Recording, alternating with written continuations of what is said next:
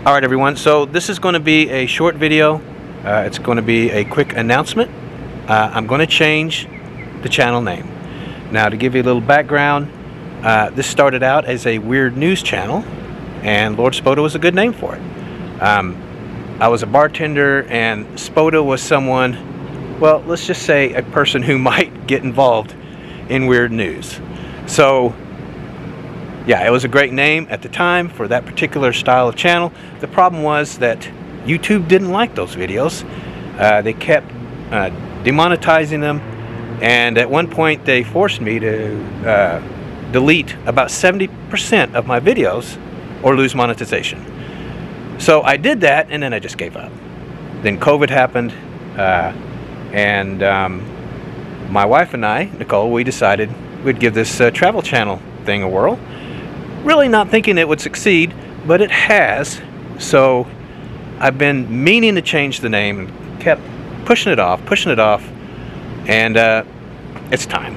So I've been trying to figure out what a good name would be. Talked to several people, including my YouTube manager. He's the guy that manages my channel inside YouTube. His suggestion was to keep it simple and make sure it reflects what your channel is. So the new name is going to be Joe and Nick's Road Trip. My name is Joe. Wife's name is Nicole. We're on a long, years-long road trip.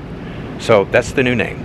Thought about making it Joe and Nicole's, or Joe and Nick's American Road Trip, but eventually we're going to go to other countries. Now that's going to happen. The name change is going to happen April 30th. That's a Sunday, about a week and a half from now. As far as you're concerned, nothing will change. You will still be subscribed to me. My videos will still show up in your feed. They will just have a different name then, or they will have a different name now. Okay, and that's it. I'll probably remind everybody once or twice more, but yes, in about a week and a half, the channel name is going to change to Joe and Nick's Road Trip. Tell me what you think. And I'll see you in the next video.